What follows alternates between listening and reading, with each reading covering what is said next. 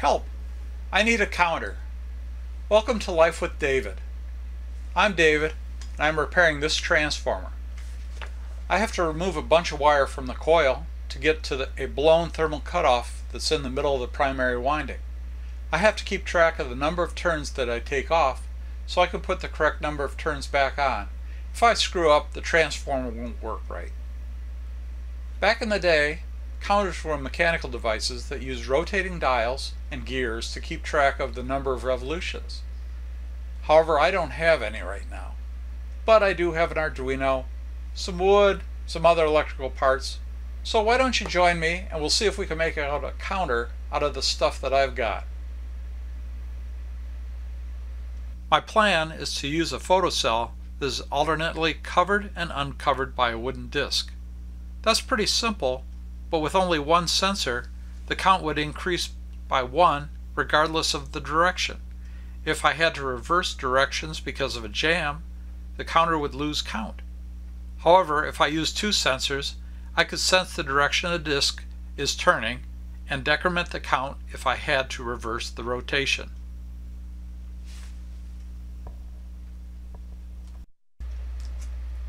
I'd like to spend a moment on safety.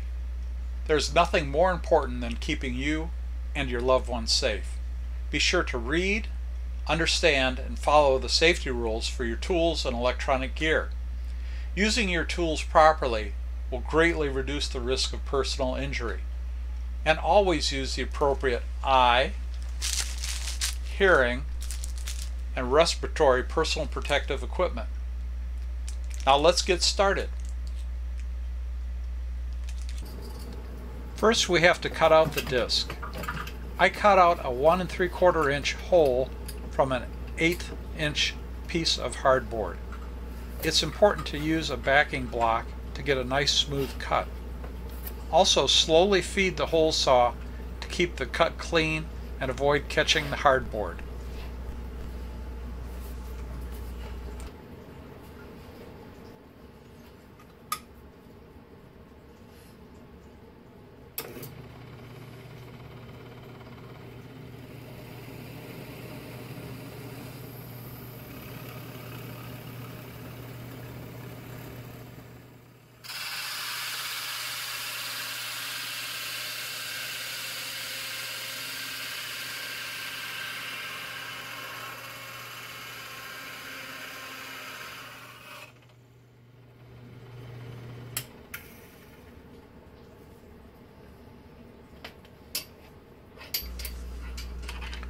Next, remove the disc from inside the hole saw. It's difficult to do, so take the hole saw out of the drill press and then use a nail in the back to try and push it out. You may have to work back and forth on this a bit to get it out.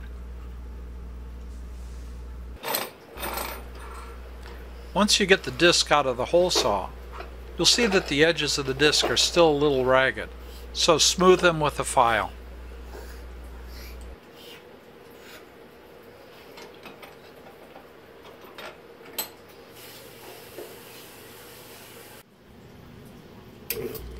Next, using a bolt through the disc to hold it on the backing block, drill a couple of holes side by side to create a small slot for the photocells.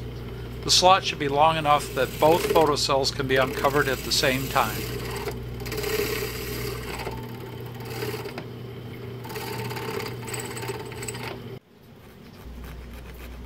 Clean up the slot using a small rat tail file.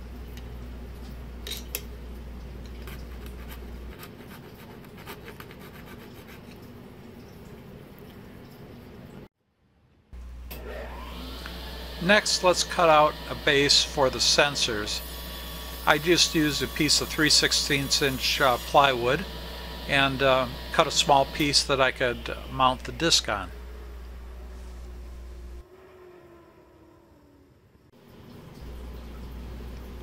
Drill the bearing hole for the disc in the base using a bit that is the same size as a bolt that will be used as the disc axle.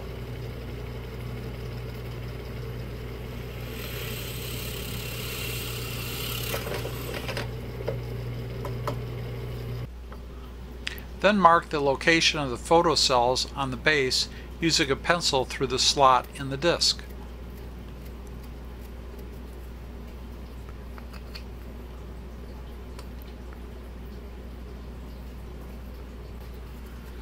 Next, use a drill bit that is the same size as the photocells to drill 2 holes next to each other in the base.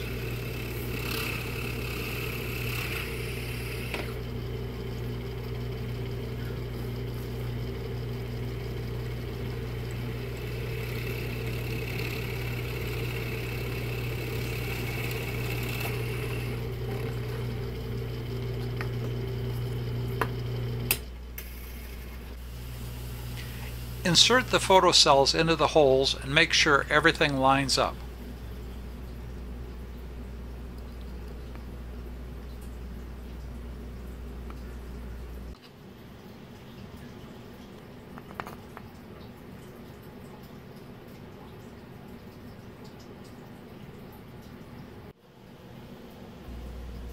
With the photocells installed in the holes and flush with the front of the base, glue them into place using my favorite, hot glue.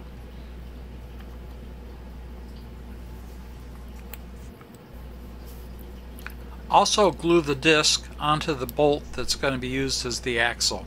Then we'll remove the nut that's on the other side of the disc.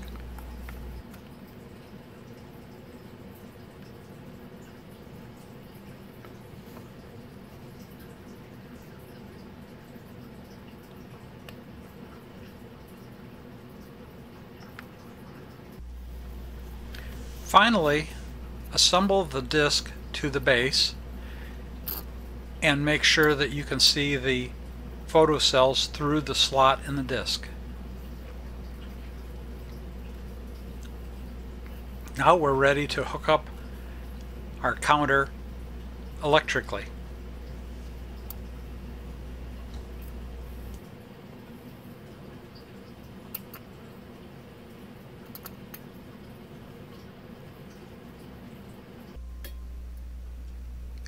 Let's start electrically connecting the counter. First, I'll tie one lead of each photocell together and attach a wire that will go to the ground on the Arduino. Then I'll attach wires to each of the other photocell leads. Finally, I'll cover the entire assembly with hot glue.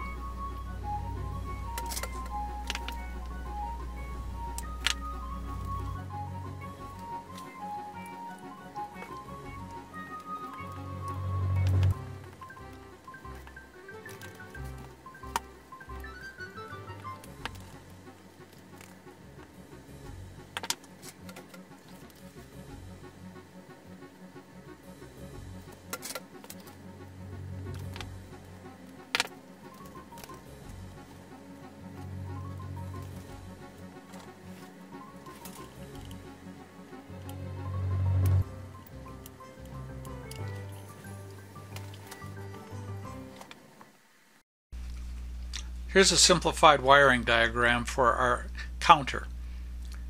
Our 2 photocells, P0 and P1, are tied to pull-up resistors that are 33 k ohm each, and those are tied to the 5 volts coming from the Arduino. The common leg is tied to ground, so that when the photocells are covered, they have almost infinite resistance, which means that the pull-up resistors will pull the level to close to a 1. They'll be close to 5 volts here. However, when this is exposed, the resistance goes to about 7,000 ohms, which will drag the logic level to about 1 volt, and that'll show up as a 0 on the Arduino. Let's look at the high-level logic for our counter. If we refer back to the diagram, you'll see there are 2 sensors, P0 and P1. P0 is on the left, P1 is on the right. Going back to our flow diagram, we'll first start out by reading the sensors, P0 and P1, and then we'll check to see if they are both uncovered. If they are not both uncovered, we'll continue to go through this loop and wait until they both are uncovered. With them being uncovered, that's when we start the process of counting a revolution or decrementing the revolution. The next loop that we'll look at is P0 or P1 covered, meaning the disk has moved so that the slot covers up one or the other of the sensors. Whichever one is covered up first tells us which direction the disk is rotating. So if one or the other of them is covered, we jump out of this loop, and we ask the question, is P1 covered? If P1 is covered, that means the disk is moving clockwise, and therefore we'll increment the counter and we'll go back to start reading the sensors. If P1 is not covered, that means it must be P0, and that means that the disk is moving counterclockwise. And so in that case, we'll decrement the counter and we'll go back to reading the sensor and checking again to see whether or not both P0 and P1 are uncovered. Let's talk a bit about the sketch for this project. We'll start out by setting up three global variables, photo 0, photo 1, and count. Photo 0 and photo 1 indicate whether or not the sensor is covered or uncovered, and count is the number of revolutions. Then we'll set up the serial communications so we can check our status using the serial monitor, and then we'll get into the main loop. We'll use a flag to determine whether the sensors have been covered, both sensors have been uncovered, or one or more sensors is covered up. We'll initially set that flag equal to 0, meaning that the one or more sensors are covered up, because we don't know right now. Then we'll read the value of the sensors using this function down here. We'll initially set the value equal to 1, which means that the sensors are uncovered. Then we'll read the value of the sensors using an analog read for pin A0 and A1 after a short delay to let everything stabilize. Then we'll check the value to see whether they are covered up. If the value is high, that means that the sensors have been covered, and so we'll set the value equal to 0, meaning that they're covered up. And we'll return that information back into the loop through the global variables. We'll drop into a while loop, and this loop says, okay, both sensors are uncovered, and if they're both uncovered, we're going to continue to keep going through this loop, reading the value of the sensors and setting this flag equal to 1, which means both sensors have been exposed, until one or the other sensor is covered up. When that happens, its value will drop to 0, and it'll drop out of the while loop, and we'll check it with this logic here, which just basically says if this flag is 1, meaning both sensors have been uncovered, and now photo 0 is covered up, then that means that the disk is going counterclockwise. And if that's the case, we'll go ahead and decrement our revolution count, and then we'll clear that flag. However, if photo 1 is the one that was covered up, that means the disk is going clockwise, and we'll increment the revolution count and again clear the flag. And then we'll go ahead and we'll print our results out, and that way we can watch what's going on as we're winding or unwinding our counter. Okay, here's the completed device. We've got the counter is over here. I've got a little mandrel for the transformer coil sitting here. Right now I've got a light that's shining, a little flashlight that's shining on the sensors over there. I've got a drill here with a take-up spool, and we've got our monitor, serial monitor running. So let's try seeing if I can unwind some of these coils. It's the first time I've tried it, so let's see how it works. Kind of line things up and slowly start to move it. I think I'll have to put a little bit of tension on it to keep it from unspooling too much, but as you can see, we're counting pretty well.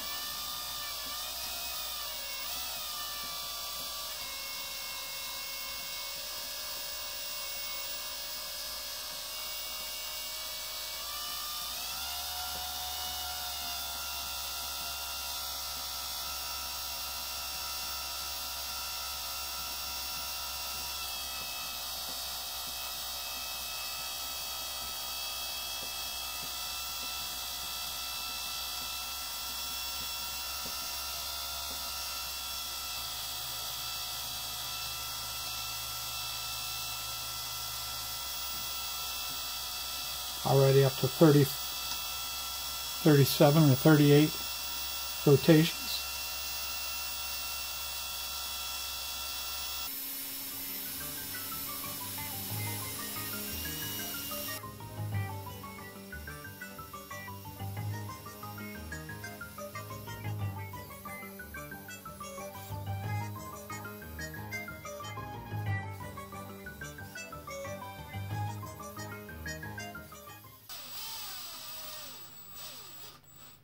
And there's the damaged